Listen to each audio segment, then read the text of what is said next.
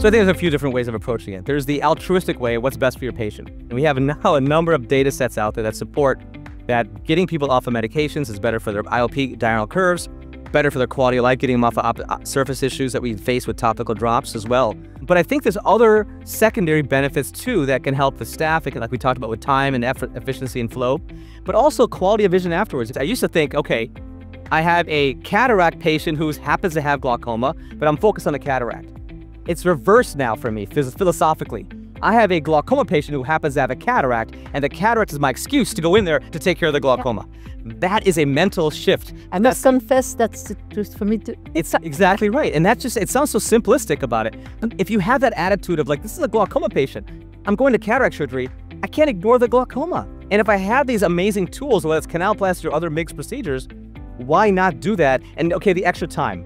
I will say, comparing stenting and the canaloplasty with the iTrack Advanced, I hate to compare. I don't like a big fan of comparing because every situation is different. No doubt, every patient is different. But I will say with the advanced, the new advanced technology, I would say, I'll be honest, if you look at my videos, very little difference in time. So if you're comparing stenting versus canaloplasty, I think the canaloplasty is very efficient. Very efficient. You know exactly where you are. Versus with stenting, you can sometimes place stents in places that aren't really supposed to be there. So yes, you can be quick with your stenting, whatever you do, but are you really doing the right thing for the patient? Just placing it in the scleral spur sometimes, and I've done that. Versus canaloplasty, you know exactly where you are, especially with the iTrack.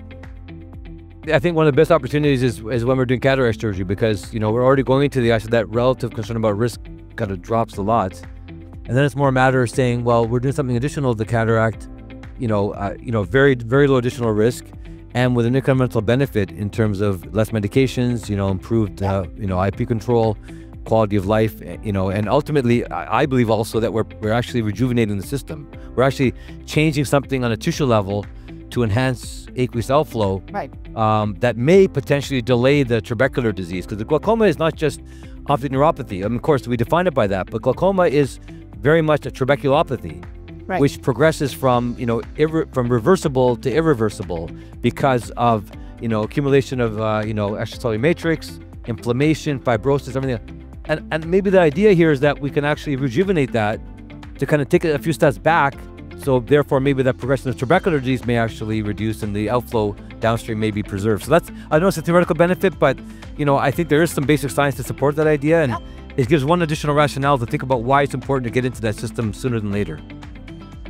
So before I do the cataract, I like to approach the angle. I use less overall OVD, so I'm wasting less supplies and materials to maintain the chamber. I have a clearer view, and I know that I'm getting my glaucoma treatment and management in regardless of what happens in the cataract surgery. It's actually very efficient. It plays quite nicely. I make my 2 incisions. I go ahead and approach the angle.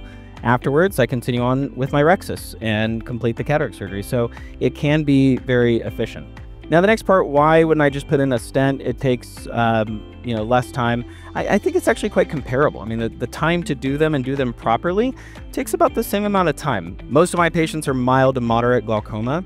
So for me, I always like to start less invasive to more invasive. And so for me, tissue sparing is really where I'm starting. And that's where canaloplasty is a great starting point. So tissue sparing, and then maybe I'll look at doing a stent next or in addition to, but I don't necessarily think it's an either or sort of thing. And while most stents are tissue sparing, it is a hardware that is left behind. And so it's the fact that canaloplasty is implant free and tissue sparing really kind of seals the deal for me in my mild patients. Now, like I said, I will couple a stent in there, and especially as we move into more moderate patients, I think that's important.